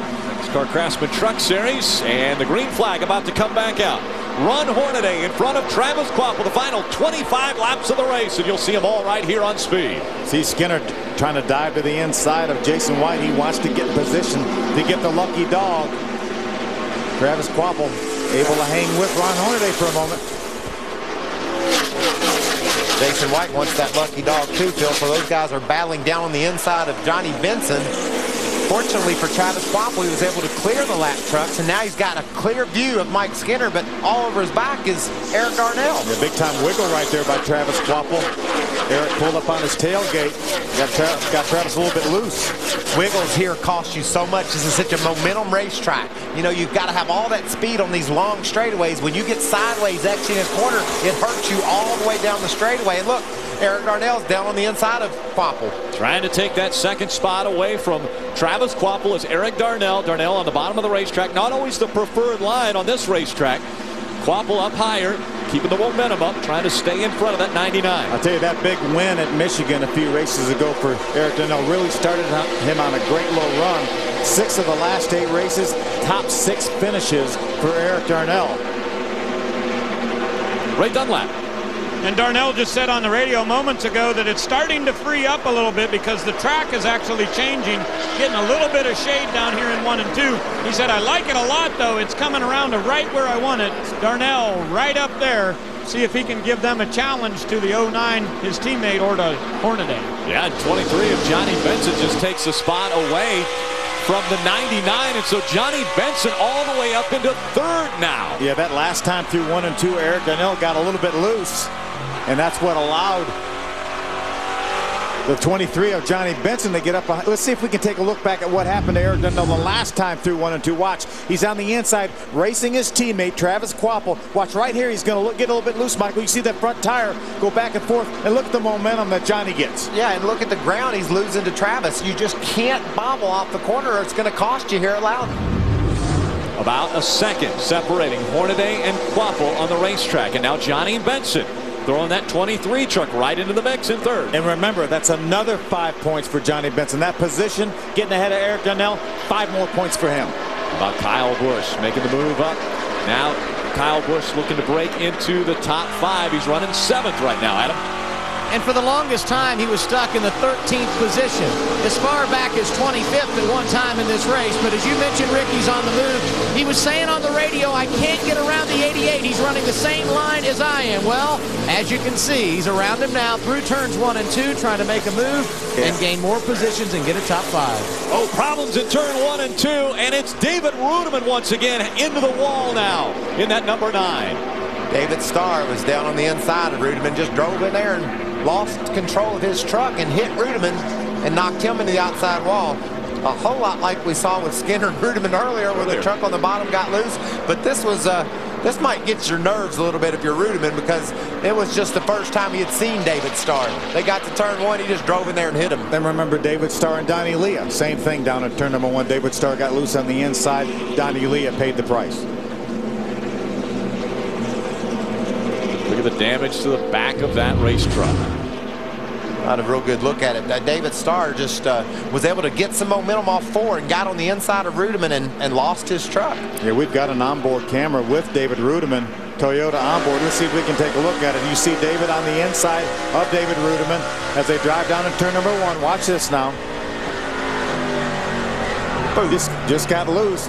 Had to chase that truck. And when you get loose like that, you cannot turn your steering wheel to the left because it's going to spin yourself out. So when you try to catch that truck, you go up the racetrack, and that's the result, and that's who paid the price that time, David Rudiman. So a lot of damage to the back of this race truck. Out of contention for the win today. David Rudiman will have to bring that truck onto pit road and have service done to it. A lot of other trucks making the move onto pit road as well. Skinner, Terry Cook, Ted Musgrave back on pit road. Mike Skinner gets the Aaron's lucky dog. He's over the line. He's going to have to back up to do work on that truck. And you see the crew rolls him back. Aaron's lucky dog for Mike Skinner. See the back of that truck as a result of a spin earlier in the race where he and Rudiman got together, and now Rudiman's got damage all over the back of his because of getting together with David Starr. Again, it's Ron Hornaday in front of Travis Kvapil and Jason, or the 23 of Johnny Benson back in 3rd. Adam Alexander, what's going on with that 09? It's going to be interesting to watch him on the restart, because for those guys it takes a couple of laps to get going. So Chad Norris said play defense here, hold Johnny Benson off on the restart, and then see if we can make it happen. They felt like it came to him a little bit quicker after that last caution. We'll see what happens when the green flag goes back in the air next time. I think it's fun to see the progress Johnny Benson has made. He and Trip Bruce on that truck. You know, early in the going, he looked like he was going to be Jack the Bear, and then it went away. He couldn't keep up. He fell back to 6th or 7th, really, and was struggling to stay there, and they've made that truck better, and Johnny Benson methodically has moved his way up to the 3rd spot. You can see from 3rd back to 7th, now back up to 3rd, and he's got the guy running 2nd worried. He said, we got to hold off Johnny Benson for a few laps if we're going to have any chance at all to get Hornaday. So that truck's really strong right now. But it looks like Ron Hornaday's truck really likes that clean air out front. He's been able to run some real fast lap times and been able to hold off that 09 of Travis Kvapil. You know, a year ago, Ron Hornaday led 174 laps in his win. Up to this point, he's led 132, and there's only 17 remaining. You know, I think before this race started, Phil, if you said who's going to win the championship, you basically did. You said Ron Hornaday is. Ron's 90-some points behind going into this race. That's what kind of roll this team's on. Oh, yeah. Everybody's, even though Johnny's got a 90-some point lead, people are like, Ron's going to be the guy to beat. Well, but you think about it. You look at Johnny Benson and his last 5 races, a win, 4th, and 3rd. And now he's sitting in 3rd and battling for 2nd with Travis Kvapil. Green flag back in the air. The final 16 laps of this race. Look at Kyle Busch dive to the bottom of the racetrack into one underneath Todd Bodine, trying to gain a spot. He knows he's got lap trucks in front of him to see if he can move Todd up to make him some room in the middle. 3 wide as they come out of turn number 2 and head down the backstretch. Rick Crawford running 5th. Kyle Busch right on his back bumper. Real heavy traffic there. There's teammates. The 10 and the 14 running side by side. Crawford moving in front. 4 wide? Is that 4 wide? Looks like 4 wide to me. 4 wide. I love 4 wide here at Loudon. 4 wide. Oh, we got problems. Brendan Gaughan gets turned around, and right behind him, the Conway plate gets turned around. Around goes the 88 of Matt Crafton as well. What an incredible turn of events right here for some of these guys. Matt Crafton, 3rd place in points. Gets turned around, does get it back going. There's Colin Brown, our rookie leader. A lot of damage to the front of that Conway Ford. You can't go 4 wide. It's not going to work. It didn't. We got fire there behind the 6. That means his oil tank has busted. Oil cooler is busted. Yeah. Or maybe it's, it looks like an oil fire versus a fuel fire. We could see a red flag here. Very wisely, Kyle pulls to the inside and gets in the grass. It appears as though the fire has gone out on that Ford. Colin's going to jumping out of that truck. Not going to stick around to make sure. Well, a lot of times you guys as drivers are driving along and maybe don't know that you've got a fire behind you, and your spotter tells you, hey, you're on fire, you better jump out. I generally know when I'm on fire. Do you? Yeah, generally. Generally speaking. Yeah, sometimes it could be under the hood and you really not know, as you mentioned, Rick. Let's see if this 4-wide action, Phil, on the front straightaway is what led to this crash. See Todd go by there, the 15 of Jason White. See Brendan, he got a little bit loose on the inside of Kyle Busch. That started it. That started it. And then looked like the 6 of Colin Braun was spinning right behind that. Yep. Jack Sprague got into the back of the 88. That's what got Matt Crafton turned around. Matt's on pit road. There's another view right here going in turn number 1. Rick Crawford right out in front of this 3 and 4 wide battle. The 10 and the 51 definitely made contact. Yeah, there's 2 crashes going on, though. Somebody has got the back of Colin Braun and got him into the outside wall. That 88 got turned around and kept right on going. But he had to come to pit road, so that's going to cost him dearly. Brendan loses control of his truck, and for some reason the 6 went around behind these guys. He might have been looking at them saying, you're not going 4 wide, are you? Then somebody run over him. Yeah. Kyle Busch right here. He's trying to get by the 30 of Todd Bodine. There's a 10 on the inside. Brendan gone. Remember now, Kyle Busch is thinking, I've got 2 trucks on the outside of me. And you can hear his tires squealing. Somebody got into him, and he was about to spin out himself, but he made it. Caution comes out. They'll get out of the gas. So damage to the 6. Didn't look like so much damage to the 88. The 10 got turned around and some more damage. The flames were rolling out of the back of the Conway Freight Ford F-150. So he pulled it onto the access road, jumped out, and now the safety crew attending to that vehicle. We will be right back with the green flag.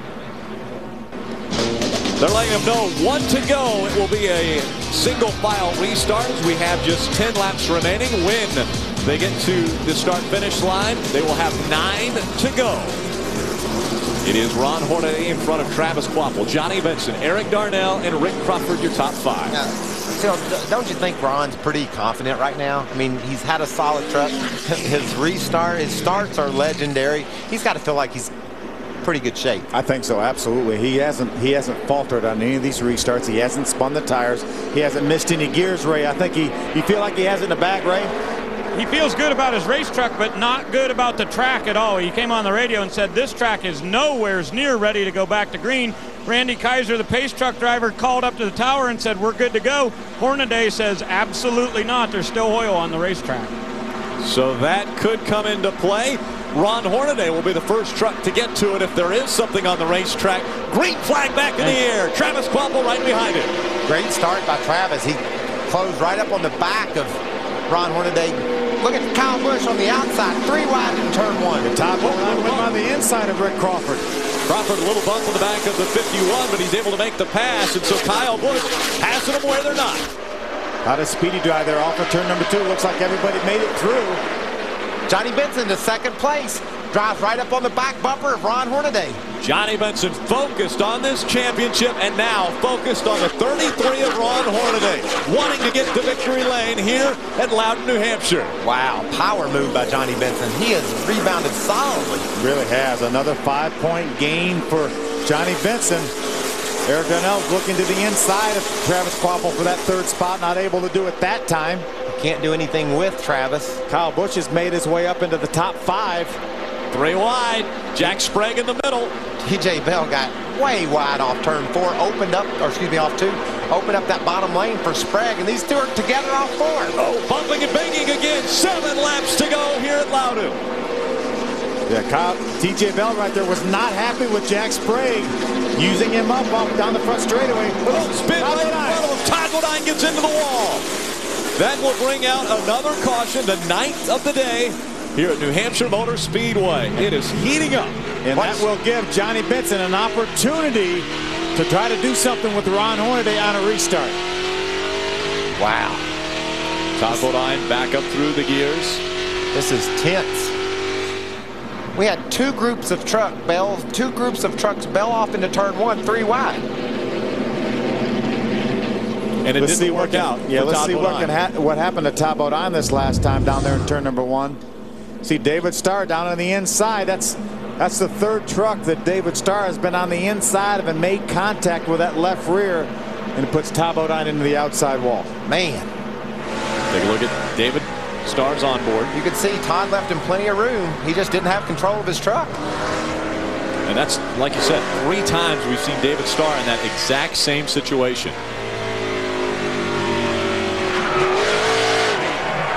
You know, when you get wrecked like that, when you wreck somebody like that the first time, everybody says it's hard road to hoe down there on the bottom. But the third time, you have to start saying, dude, give me a break. A lot of damage to that Lumber Liquidators Toyota of Todd Bodine. Todd's one of our top 5 point contenders, looking for a good run here. Yeah, does he almost have to limp his way around now? I mean, he can't come back to pit road. Oh yeah, I think Todd Bodine will come to pit road. Does he have to? Oh yeah, he's got to fix that truck. Yeah. A lot of damage. Right now, if the race were to end like they're running, Ron Hornaday would gain 20 points on Johnny Benson. If you remember the math at the beginning of the race. What's he supposed to gain? 15. Only 15. So he's gonna make a little bit better move than what I had averaged for him for the last 8 races. But I just found that terribly interesting. You repeated Ron's finish of the last. Johnny's finishes first, third, fifth, and yet we are saying, here comes Ron. Ron's gonna get him. Ray. Good bit of damage on the left side here for Todd Bodine's Lumber Liquidators Toyota. Puka is pulling out that front fender. They're going to put some tires on this thing, and you see on the very back, the spoiler and the rear end is sucked way up in the air. Whether or not he'll be able to keep this thing under him, I'm not sure. Even though we only have a few laps left, they put left side tires on it and some fuel. NASCAR Craftsman Truck Series race winners this season. Benson, Hornaday, both with 4 wins. Kyle Busch has got 3. And now the top 2 in points are looking to make it 5 wins on the 2008 season. Running 1 and 2, Hornaday and Benson. They're 1 and 2 in points. Reverse the order on the racetrack. Green flag back in the air. Another good start by Ron Hornaday. He opens up about a truck length over Johnny Benson. See Kyle Busch now trying to get 4th spot away from Eric Darnell. Little bumping there. They're sideways. They come out of turn number 2. Opening up the door for Rick Crawford.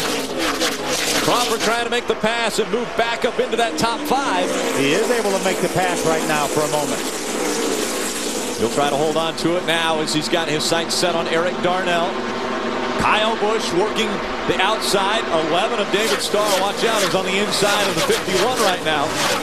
3 laps remaining. It is Hornaday, 0.4 of a second in front of Johnny Benson. Look at Kyle on the outside trying to do something with Rick Crawford, not able to do it, down in 1 and 2. A big separation between 1, 2, and 3 on the racetrack. Hornaday, Benson, and Quapple, they've separated themselves, and now look at the gaggle of trucks back here. 4 wide into 3 again. Rudiman. Oh, contact there between Ted Musgrave and the 88 of Matt Crafton. Boy, Musgrave really having to fight that truck. Does a nice job saving it. Loses about 5 spots in the process. A little over 2 miles remain here at New Hampshire. These guys are desperate right now, Phil. They want every spot they can get. Ron Hornaday's looking in his mirror, smiling, saying, I'm yarding these guys. Smooth sailing in the front. You're running back 10th or 12th. Boy, it's a mess. Ron Hornaday, a half a second over Johnny Benson. Hornaday looking to make it back-to-back wins. He won a week ago. Now gets the white flag. He's under a mile away from another victory. What a nice cap to a very long week for Ron Hornaday this week, if he can pull this thing off. Johnny Benson hugging that yellow line, trying to hold on to second now as the top 3 make their way down the backstretch. Ron Hornaday looking to add to his series record of wins. He's got 37 coming into this. He's going to add to it today. Coming out of turn number 4, Ron Hornaday will see the checkered flag for the 38th time in his career. Great job by Travis Quapple, finishing 3rd, his best finish of the season. Eric Darnell with another top 5, and Rick Crawford gets a top 5 at a place that he's won before. Another dominant performance by Ron Hornaday. He led 148 laps a year ago. He led 174 laps in his win. That makes it 3 wins at this racetrack for Ron Hornaday. Now let's take a look at today's Stay in the Game with Just for Men hair color moment. And it has to be the pass. Watch Timothy Peters on the inside, Rick. They make a little contact. Timothy's going to get turned around. Travis has to slow down. And meanwhile, Ron Hornaday just drives by him for the pass for the lead. Stay in the game with Just for Men hair color. That is the moment Ron Hornaday made the pass and solidified the win. Issues going on down on pit road right now. David Starr obviously staying in his truck, now climbing out. He's got some enemies on the racetrack right now, and they are going to fight it out. Not happy at all. These two teams mixing it up. The NASCAR officials are jumping in.